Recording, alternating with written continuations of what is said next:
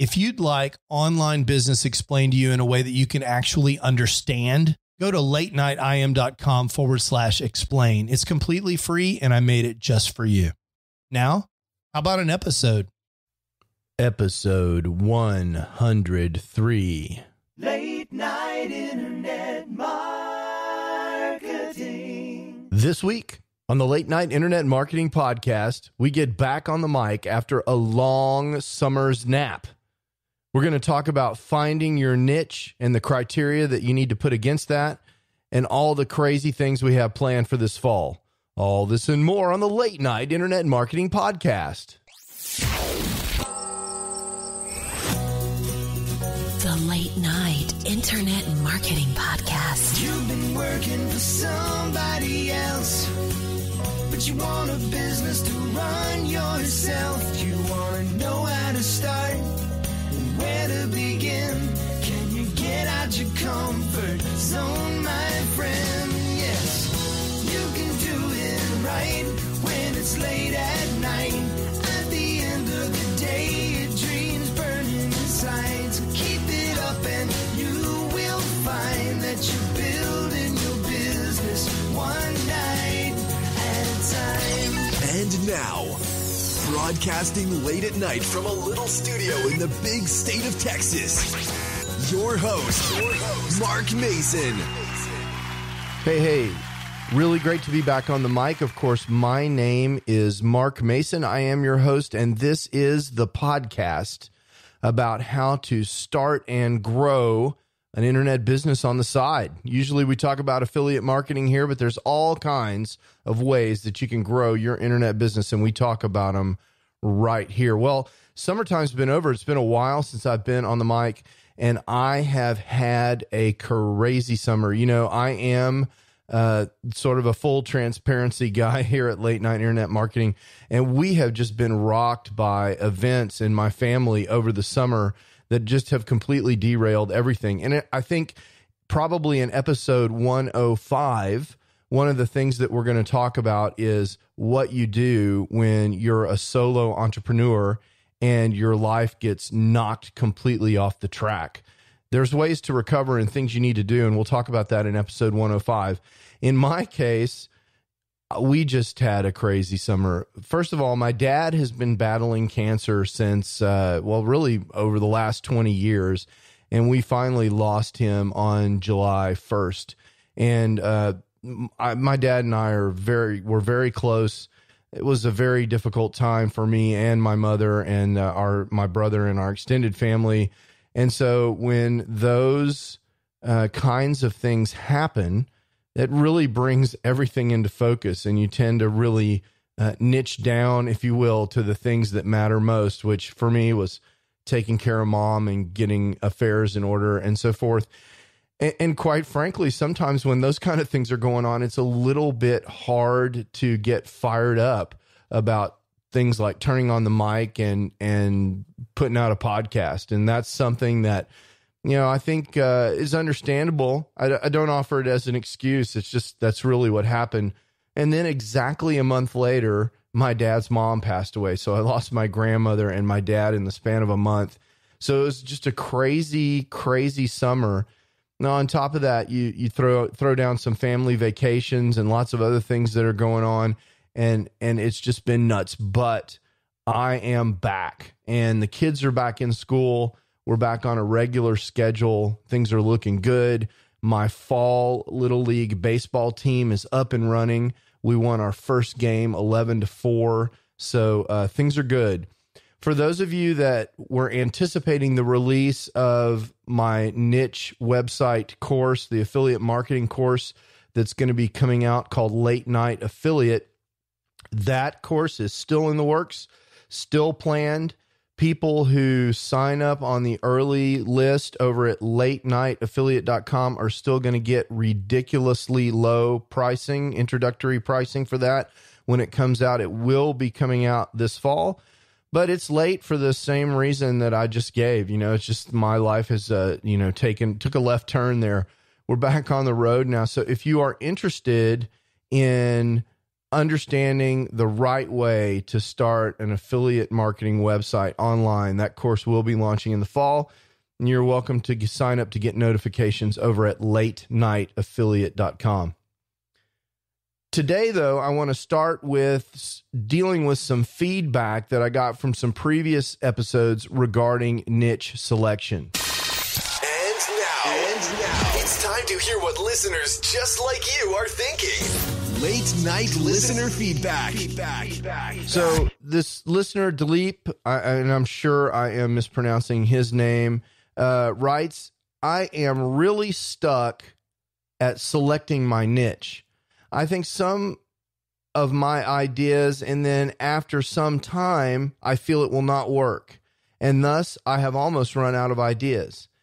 If you can give more examples of what are the possibilities of a niche, it would be really helpful. So thanks, Dilip, for that. I appreciate that feedback.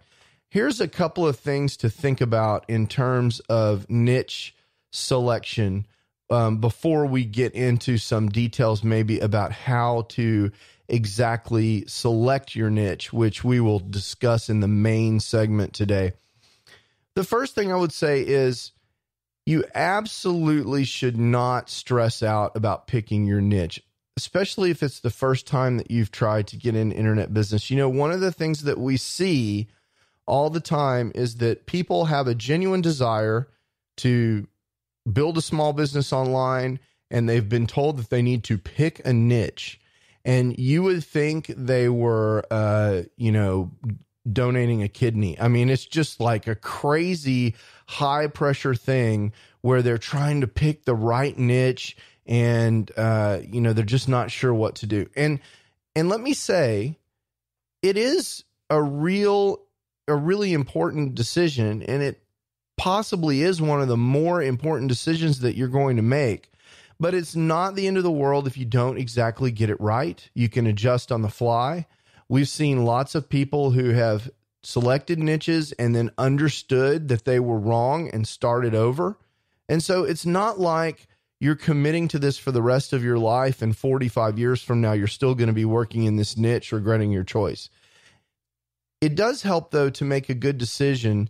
And I think the other way I can take pressure off of you, Dilip, is to tell you there's not a magical niche. You know, I hear people looking for the low competition, nobody's ever heard of niche before that they can go out and dominate, that's just magically high profit. And because they kind of like prospecting for gold, because they found this abandoned gold mine that nobody knew about, and they can sneak in there and build a $200,000 a year business based on a niche that nobody knows about because they were so clever about selection. That kind of magic, that's very unusually rare. I mean, that doesn't happen.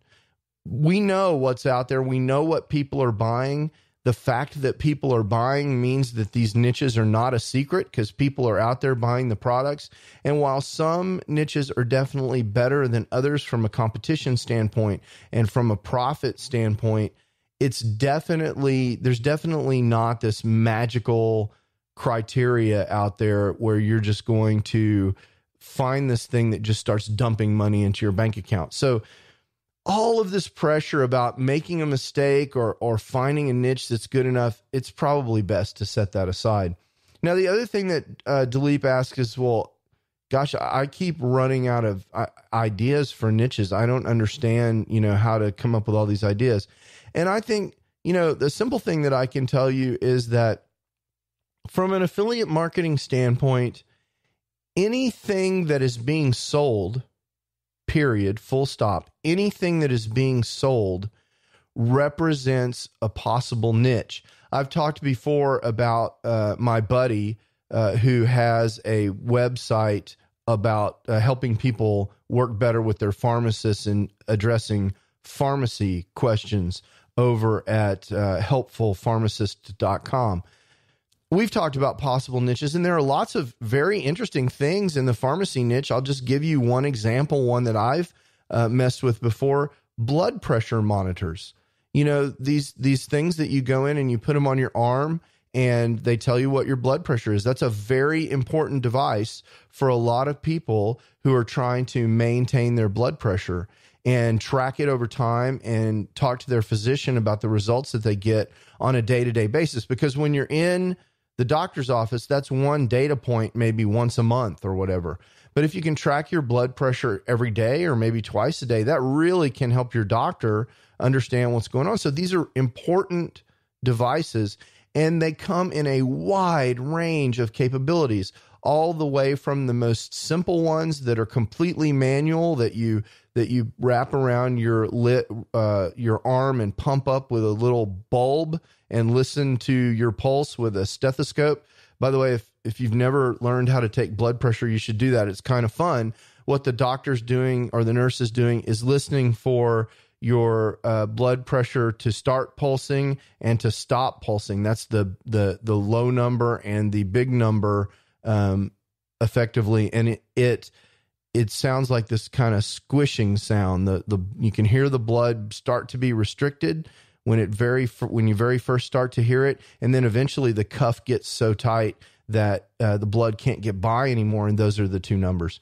Anyway, a little aside there for you guys.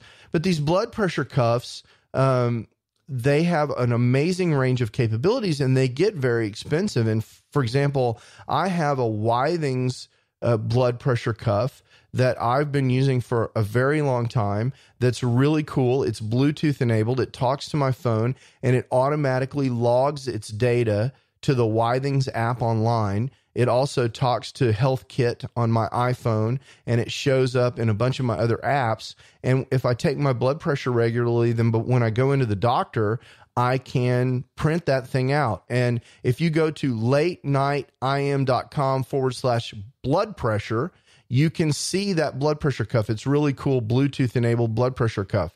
That's a really good example of a niche. You could build an entire website based on blood pressure monitors. And maybe an even better one would be an entire website based on monitors. You could do reviews of different thermometers that, you measure your body temperature with. You could do blood pressure monitors, and you could do blood glucose monitors and so forth. All of these things are for sale. Most of them are for sale on the internet, and you could write articles that help people learn how to use them, describe what the features are, answer frequently asked questions like how long do the batteries last and what's the software I can use, and give people advice about which ones to buy in different situations. Those are very helpful kinds of topics that you can address, and that's just one of a million examples. So, Dilip, what I would say is it's impossible to run out of niches. I think what you're looking for is the cross product between something that's available to monetize, to help people with, and something that you're at least mildly interested in. And that's going to be the topic of our main segment today, is really how to narrow down this long list of niches that we talked about in a previous episode and select the one that's right for you. Dilip, I hope that's helpful. Please don't hesitate to contact me with a follow-up question if you have one. It's time to get to work building your internet business. One night at a time. One night at a time. Okay, now for the main segment today, I want to talk a little bit about what I teach in the late night affiliate course about how to niche down and select your first niche, or to niche down and niche in general. So, I think the way to think about these niches, in a previous episode, we talked about how to brainstorm niches, and I'll just expand that a little bit. I'll put a link to that episode in the show notes, and I'll expand that idea a little bit and just say, if you're looking for a niche and you need ideas, just go browse around on Amazon. I mean, that will give you a zillion ideas, from barbecue grills to blood pressure monitors to sewing equipment to lawn and garden stuff to telescopes to, hunting knives. I mean, there's just like a billion things that are related to something that you might be interested in. Camping equipment. Maybe you love to camp. Well, there's a ton of camping equipment for sale on Amazon. And you can go back to episode 98 And I'll put a link to that in the show notes, or you can go to latenightim.com/098 to hear all about how to find a niche for affiliate marketing. And once you've got that long list of niches, there's this question of how do you pick one? Because I definitely do not recommend that you go off and start 14 different websites. I have been down that road. I'm still on that road some days. I have been trying to narrow that down, and that's something we're going to talk about in a coming episode, about this idea of having the one thing that you're trying to make work, or as my friend Lynn Terry over at Click News says, work on something from start to profit, work on one thing. So I recommend that you pick one. And what I teach in Late Night Affiliate is sort of an evaluation matrix that you can use. And let me just, without going into all the detail of exactly how to do that, let me just tell you kind of what the idea is here. Basically, for every niche, I recommend that you evaluate a couple of key areas and then look at all those areas together. I actually offer a mathematical formula in the course, a really simple one, to kind of score these niches in terms of their quality for you personally, because that matters here. I mean, one thing that matters is this a good niche? And that's just kind of a question about the commercial viability of the niche. But another question is this a good niche for you? And that, especially for your first website, that is a really important question. And so, there's some areas that I think you need to think about. First level is, and I think this is really important, and this is something that's been debated hotly over the years, but I think for your very first website, you need to gauge your personal level of interest on a niche. And I'll give you the example of a niche that I've often thought about getting into, and that's the niche of youth baseball. What's my personal level of interest in youth baseball? Well, I coach a team of 11 kids that are under 10 years old, and we play baseball, and I do that twice a week, and we play on Saturdays. I am very interested in youth baseball. My 9-year-old son, Zachary, he wants to talk about baseball, and he is the biggest Texas Rangers fan that you can possibly imagine. We have Texas Rangers baseball card collection and all this kind of stuff going on around baseball, and specifically youth baseball. So my personal level of interest in youth baseball is really high. So I think one of the things that you need to gauge when you're building your first site is, what is your personal level of interest? And then the second thing I think you need to address is whether or not there is a way to generate content about this site. And I would ask two questions in particular. One is, can you name some big topic areas in your site that would be relevant for your site? So in my case, for youth baseball, the topics, there are certainly some big topics that you can imagine on a youth baseball affiliate site.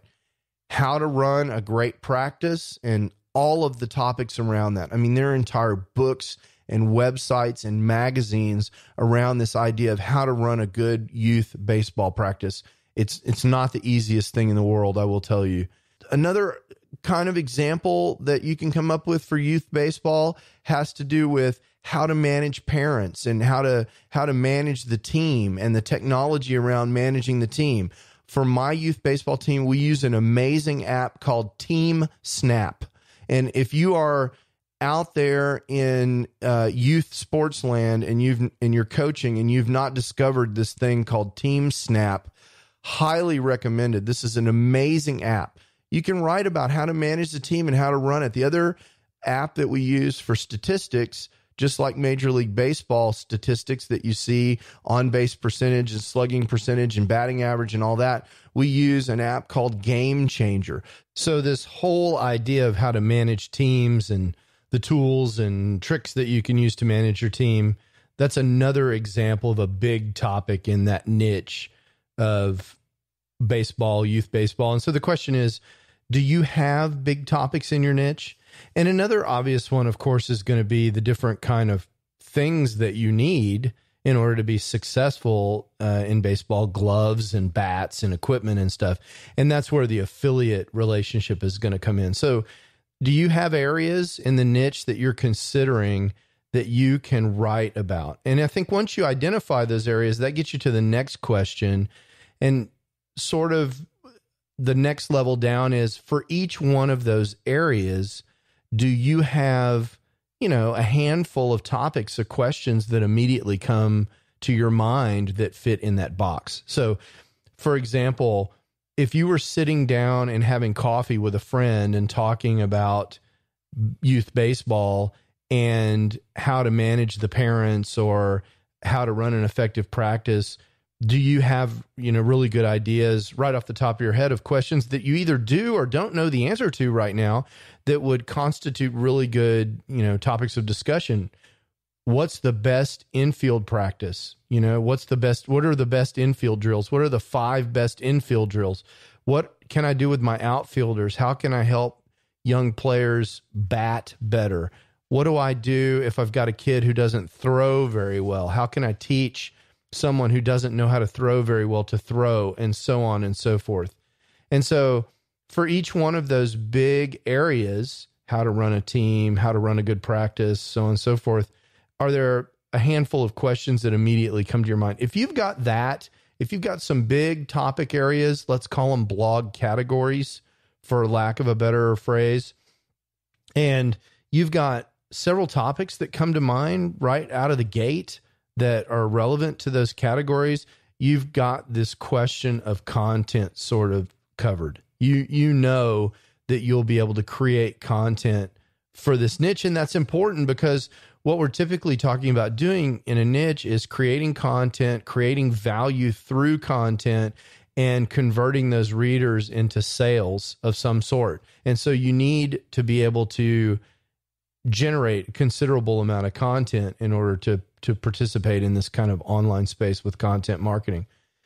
And once you've got a niche selected that you've assessed your interest in a niche, and check, I'm interested, and you've decided that your niche is full of things to talk about, content, check.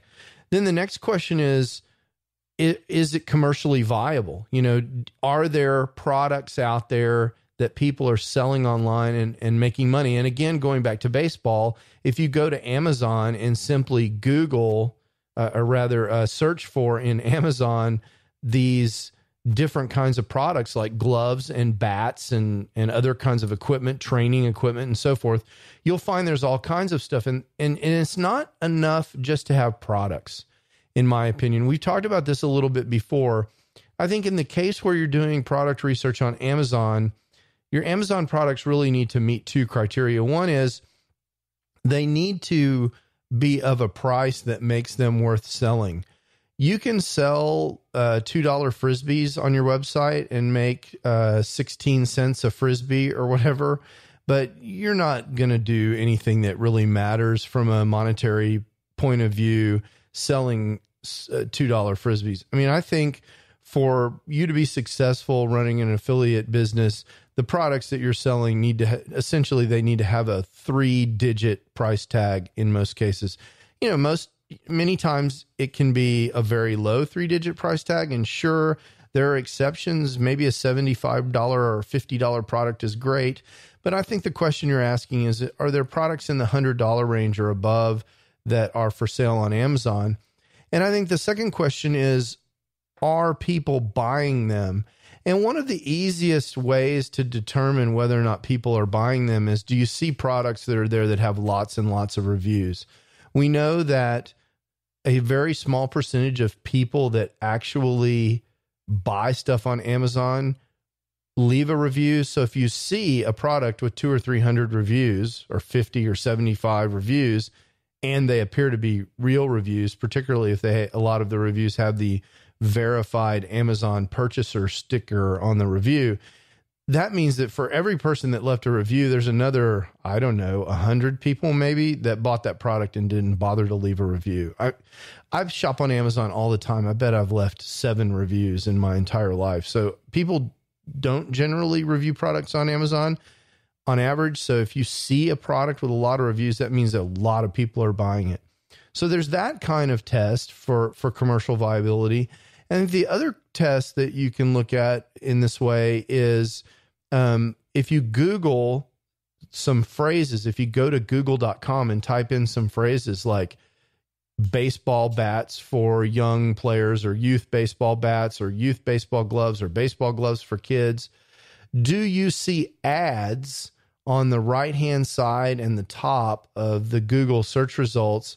And increasingly, they've moved those to the top. But do you see listings in Google that are labeled as ads?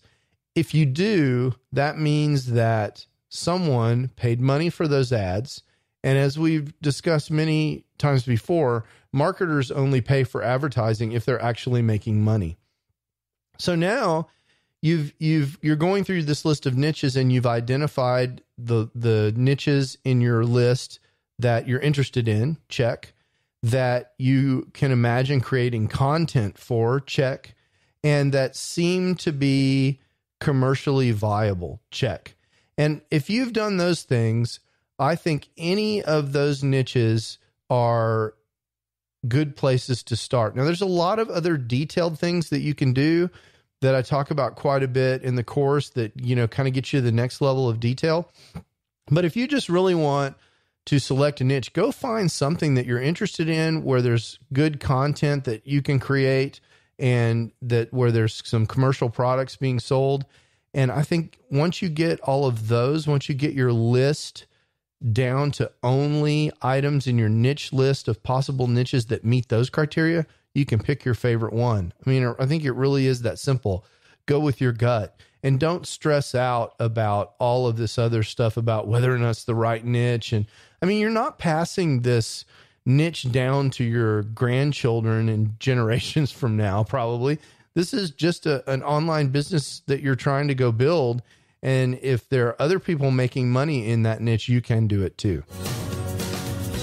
Okay, so that's going to wrap it up for this episode 103 of the Late Night Internet Marketing Podcast.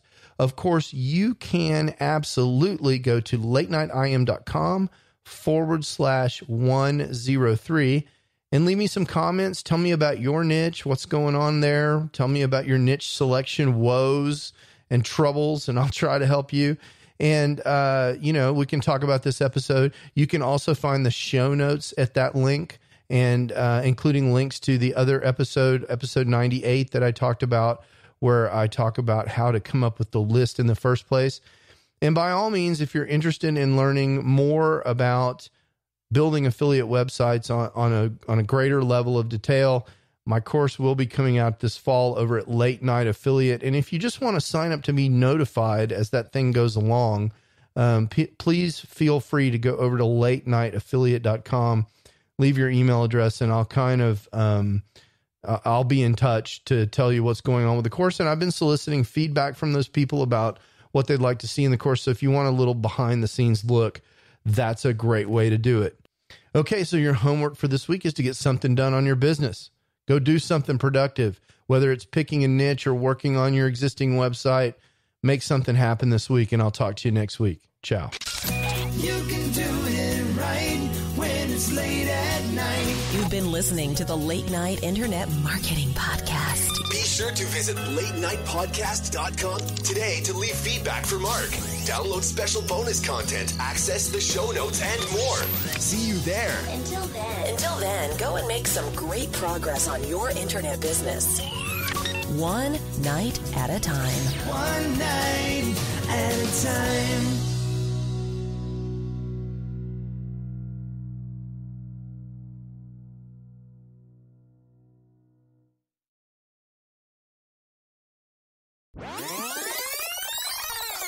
Hey, it's really great to be back. Hope I didn't unload too much on you guys about dad and grandma and all that. It's all good. They're in a better place.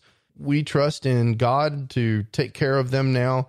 Dad was, just an amazing man and always took good care of me. And almost everything that's good about what I do is a result of the things that he taught me as I was growing up. I had a charmed childhood, And that is a guy who I will carry with me every day for the rest of my life. I will talk to you guys next week. Peace out. Hey, it's Mark again. I wanted to tell you one more time about this absolutely free resource that I have for helping people who are trying to get the big picture for internet marketing, actually get started and understand what all their choices are.